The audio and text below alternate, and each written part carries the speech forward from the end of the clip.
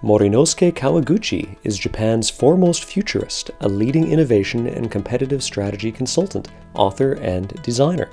He is the founder and CEO of Morinosuke Company Limited, a creative future laboratory based in Tokyo. His approach to Japanese subculture and how it comprises a competitive advantage in R&D has made him popular in Japan. Morinosuke became well known after the launch of his book, Otaku de onnanoko na kuni no monozukuri, or in English, Geeky-Girly Innovation, earning the prestigious Nikkei BP BizTech Book Award in 2008. More recently, he has written the book Megatrends 2016 to 2025, in Japanese, in which he outlines 50 trends in 9 fields like communication between real and virtual, and artificial ecology and human enhancement. As advisor to the Japanese government, Morinosuke Kawaguchi is helping to create the country's strategy for the future up to 2030, as well as advising some of the world's largest multinationals. He is also a sought-after keynote speaker at innovation forums and international conferences both in Japan and abroad. Yahoo Japan listed his TEDx Tokyo Toilet Talks as one of the world's top 5 presentations.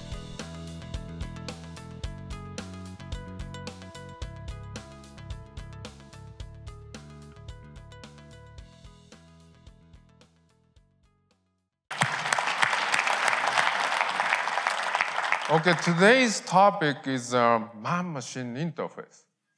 So when you hear the word man-machine interface, what comes to your mind? Is, for some of you guys, probably this kind of high-tech gadget, like a smart glasses or smart watches kind of thing, right? But let me begin the story with the ancestors of those very common products around us. These are the original product, original first production model of these 3 items from the achievement of the technology from the previous centuries.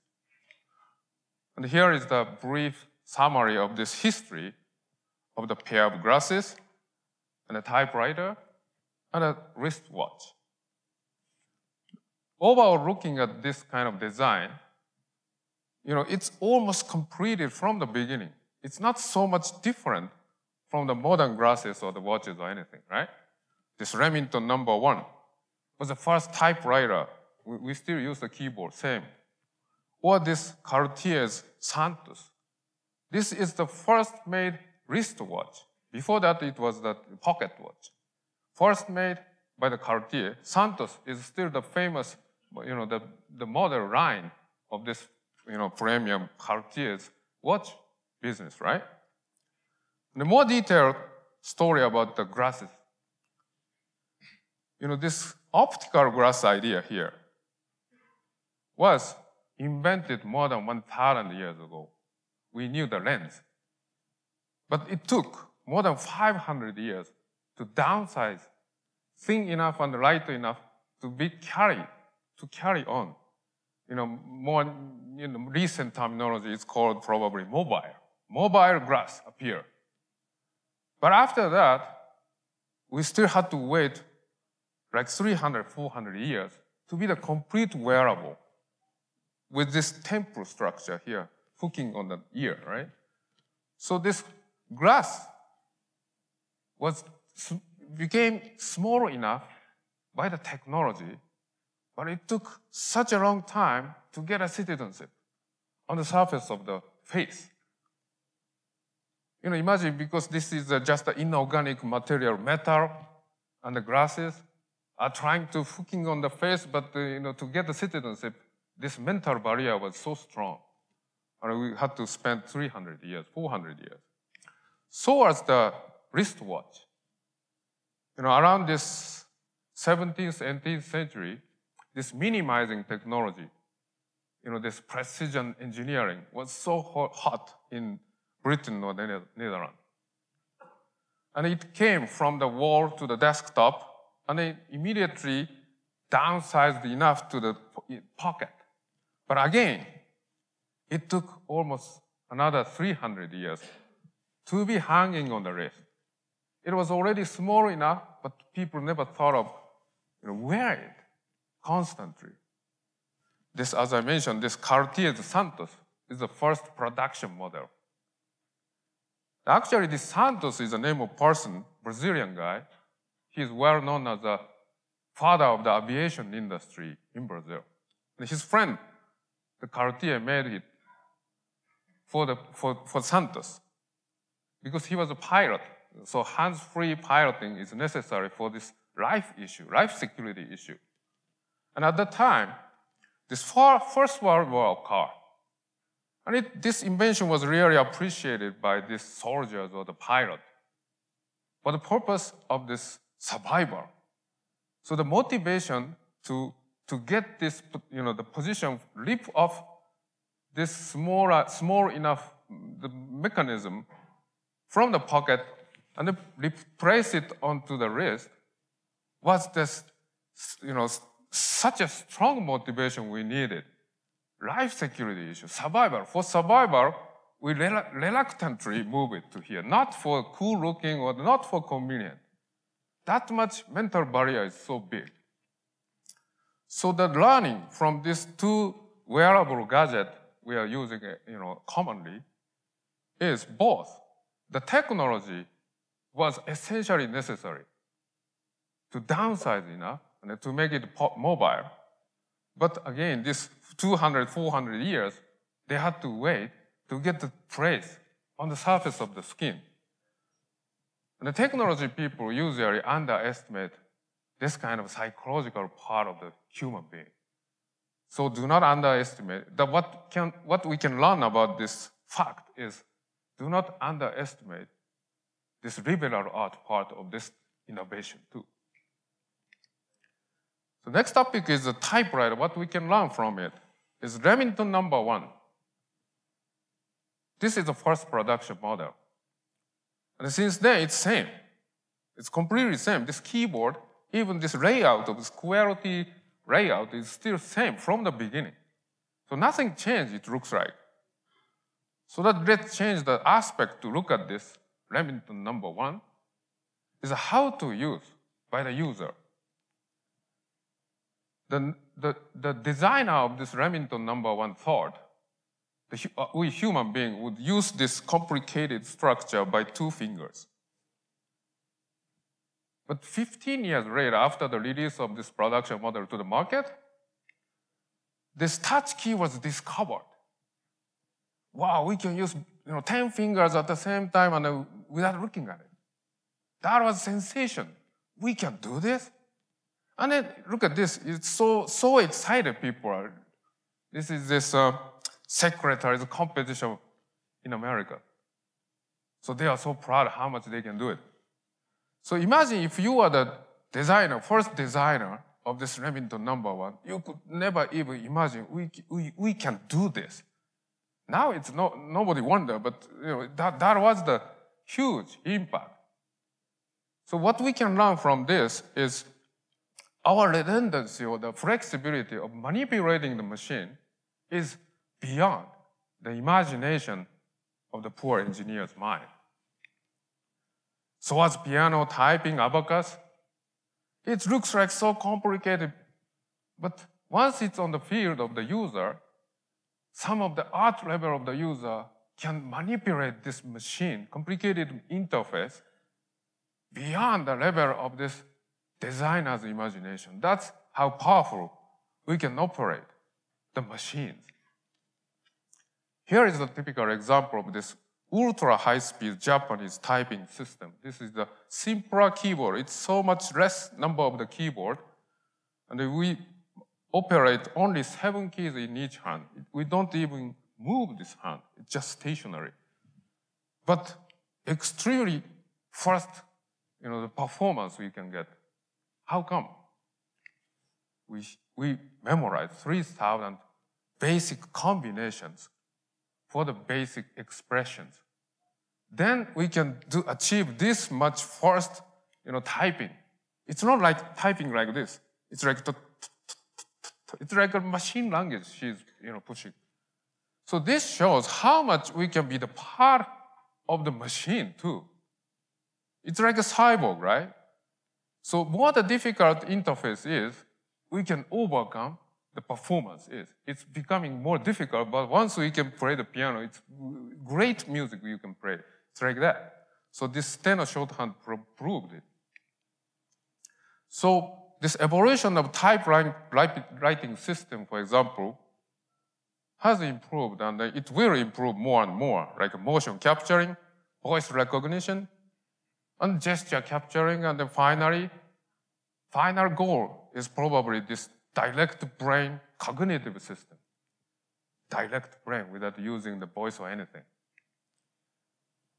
There are two basic approaches. One is non-invasive, such as using the infrared sensors on the cap. You wear the cap, and then detect the activity of the brain. Sometimes even invasive technology for the very handicapped person, like she has the chip mounted inside of the brain, and then this machine can suck the vital signal and then convert it and then transmit it into this digital system so that she can manipulate this man-made hand. It's really unbelievable. This kind of technology is really getting advanced nowadays.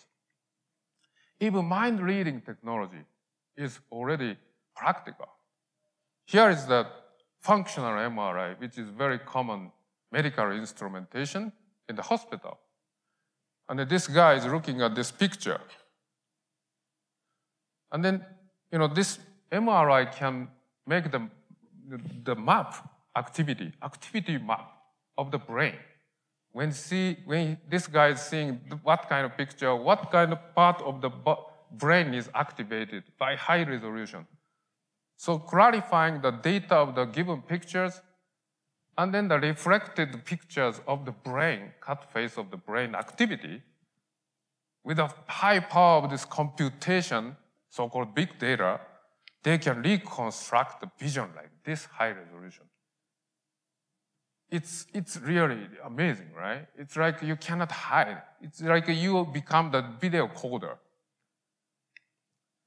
And this kind of machine, as any other technology, it can downsize and then it can be simplified. They finally end up at the headset like this. And it's so-called one big exit. Expected market is a neuromarketing.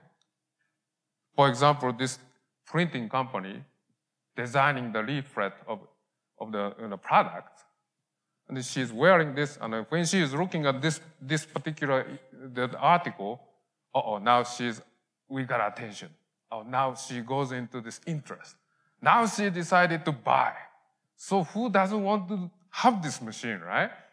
The brain is the market itself. Customer satisfaction is in the brain. So everybody wants to have this. Therefore, tons of budget they are investing. If you conquer this technology for the first, that's a winner for sure. Even dream is now under the development of the visualization. It's completely same mechanism. When you're sleeping, maybe this pillow is sucking this whatever the information from the brain, and it can visualize and record it. Maybe this man is dreaming of this pretty girl instead of this furniture or the food. You can't hide it. You gotta, wear some, iron helmet or something to hide yourself. It's so visible to the world. So basically, this brain-machine interface has two big exits. One is that neuro marketing kind of neuro blah blah blah business. Using this feedback of the vital cord, you can improve the marketing or the designing the stuff, or training process or anything. And the other exit is the brain blah blah blah business. You can directly manipulate the machine or even communicate, brain to brain communicate without using the voice expression or typing expression. It's like a telepathy. It's coming. Of course, the resolution or the maturity is still poor, but theoretically, we can see the horizon already. So as time goes by, sophistication of the technology, this interface of the machine is coming towards our brain, closer to closer. It's almost thin paper, thin cloth. At the same time, physically, machine is getting close, as I mentioned, to be the wearable. That's the fate of the technology. It used to be both mobility gear or the information gear. Doesn't matter. It used to be the furniture like stationary, becomes the handy mobile, then wearable. Let's take a look at this wearable robot. These are all already on the market in Japan. Wearable robot, many types of the wearable robot. Depending on the market requirement, this HAL is the highest technology for the heavy patient, like handicapped person. It's assistive limb with that brain cognitive system inside. It's already practically available. They're selling. This is only one product selling on the market. This can, okay, just think, move right leg, then this exoskeleton system moves by itself instead of your real muscle. It's really like a future. So it's really like expensive like a Ferrari. But on the other hand, at the same time, if the function is so much simpler with a reasonable price, other types of the simple wearable robot is already selling in Amazon. Let's take a look at this Panasonic. What they use is the electrical muscle stimulation system, EMS. You know this kind of massaging machine, right? Just put the gel pad on it and then stimulate the muscle and it moves. Using that technology, and then this machine has the motion sensor and the gyro sensor in it, so they can tell where is the center of mass now. And with the tons of the installed algorithm of this walking sequence, they can detect which timing now I am in, and then which muscle it has to shrink now, and which has to be release the tension. So they have the sequence of the ideal walking. Once I wear it, this can lead me to the ideal walking. So it's appreciated by the purpose of this rehabilitation, or even for the fitness purpose for the elderly person to go out, because they can walk much smoother. And it's so cheap. It's already selling on Amazon. And the more advanced system is with this EMS. One exit is a possessed hand. Possessed hand, it's exactly the same system using this electric stimulation pad here. And in this computer database, we collected a lot about how much stimulation can bend this index finger 30 degrees or something. So what they can do out of this system is you can play the music without exercising. You see what I mean, right? Play the harp or play the piano. Of course, you have to adjust the initial position by yourself, otherwise it's going to be a mess, right? But it's totally sensational, right? And the other exit is same. But, you have the same system here. And here is the peeler on the right hand and the avocado on the left hand. And you just download from their side, peeler, avocado peeler. Then it moves by itself. This is sensation. Because manual-less life is coming. What we know is that you buy the new products and you read the manual, you learn how to use it, and then the try and error, you get gradually getting familiar with the machine. But this has the potential to be completely opposite. You just finger moves and you run from the finger. Again, this is still immature technology, so they have to improve a lot in the real market scene. But theoretically, how much impact it has, you can recognize it, right? And then there is already the test field of those competition. Cybertron, have you heard of it? Cybertron is the event for the handicapped people, and first Cybertron was held in Switzerland 1 month after the Rio de Janeiro Paralympic. It's almost like a Paralympic, but big difference is that you can use high technology as much as you want. Of course, there is a regulation like a Formula 1, Formula 3 or something. Here is the left. This one is exactly like an electric stimulation system. This girl cannot move the muscle of the leg, but she was riding the bike. I was watching it. It's so exciting. My God, they are riding. And if you don't have the leg, this artificial leg substitutes you, and if you're more damaged, this exoskeleton system makes you run. And if you are the, unfortunately, most handicapped person, here is the brain cognitive system. It was so cool. The pilots are lined up in front of this, the table, and they are gazing at the display. They were running in the display. Their avatars are competing each other. It was so cool. So if you can successfully concentrate and synchronize to the digital system, it boom accelerates. So this provides handicapped people a lot of pride as a top elite pilot. And at the same time, this is such a building opportunity of the new technology too. So I was talking about this technology, but function is a little bit different. This can be completely opposite motivation can fully bloom in the completely opposite direction. Like this assistive limb. Obviously, this Lockheed Martin is interested in to make the soldier stronger. But Japanese, as I mentioned, Japanese biggest headache is this aging society. Our war front is not the real battle, but the real aging society. Therefore, we need a nurse stronger. We have to mass produce the stronger nurse to rescue this country. So as the dog. We don't make the big dog, but instead, we make the companion dog. And they are working in the nursing home or the elderly people's house to chat with them and they try protecting them from this, becoming, losing the mind, right? Like Alzheimer. Even this humanoid robot, this our famous Asimo, can never grow up more than 130 centimeters. That's because Honda noticed it's gonna feel scary.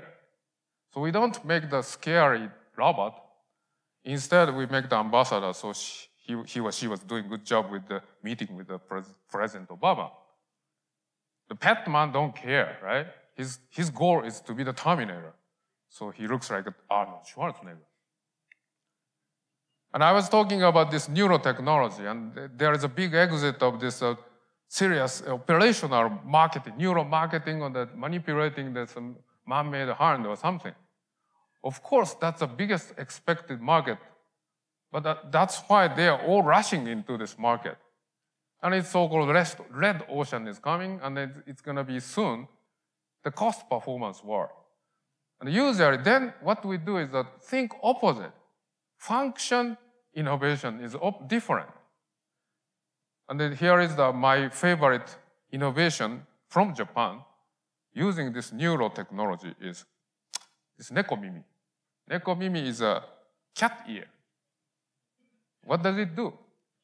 Okay, you're the girl, you're shy, you go to the party, and there's a cool guy, and I'm interested in him, but I can't sell because you're shy. So that instead of you, this can support your facial, the communication. So as tail they developed too. And it's cheap. It's already 5,900 yen in Japan. It's selling on the market. Using this brain, whatever. Simplifies the function and then reasonable price. It's silly. But, going into this red ocean is very important it's a volume zone. But what I wanted to tell you is innovation, function innovation is what kind of practical market appreciating value. And the Japanese market, I don't know if it's Germany or India, do anybody appreciate this or not, but there are so many herbivore boys or girls in Japan, so therefore this kind of machine appear. So speech recognition, hands-free, FUSO must be, the exercising of this kind of technology. Of course, it's necessary, and you gotta do that. What is this call center too? What's the opposite again? Here is our telecommunication company's laboratory made a prototype. This is a business meeting, and then here is on the ceiling, there is a voice recognition robot hugging. what does it do? This is a typical business meeting. This CEO is talking too much, right? Then what happened? Is I don't know what he's talking, but for sure you're talking too much. That's what he can do. And then this girl next to him didn't say a single word in this whole meeting yet. Then he can tell she should talk a little more. So, there is a famous joke about the international conference, and the chairman, if the good chairman is the controlling the meeting, he or she can let the poor Japanese talk, and at the same time keep the noisy Indian silent, right? So that's what you know. And then if the person is doing this, it's kind of the hesitating and it's troublesome. So that this machine is like assisting the chairman system to make a smooth and whatever good meeting. So again, this is silly, you might think, but this must contain some kind of totally opposite direction. This side, everybody think of it from the day one of this voice recognition technology. So that you gotta win about this cost performance war and this business strategy. But on the other side, there are many opposite words of the operation. So I was talking about 4 topics today. First topic, remember, this mental barrier is so big, and usually engineers underestimate this psychological part, liberal art. Second topic, I was talking about the human performance. Designers' imagination, no matter how much he or she thinks, we can perform a lot beyond the imagination. So do not underestimate the human's redundancy. The third topic was brain as the ultimate interface. There are 2 exits. One is a neurofeedback system to improve the marketing or the training or anything. And then one other exit is manipulating directly. The machine sometimes the communication directly, telepathy, right? And then lastly, I was talking about the relationship between this technology and the function. And then it tends to be always flooding into this operational war. But okay, let's stop a little moment. What's the opposite word of this operation? There are many opposite words. And I was just talking about the Japanese opposite word. It's usually mild and weak and whatever. In one word, it's herbivore direction. That's a Japanese, mentality. So going through this man and machine interface, there are lots of insight you might get it, right? And I hope this can lead you some kind of innovation on your work.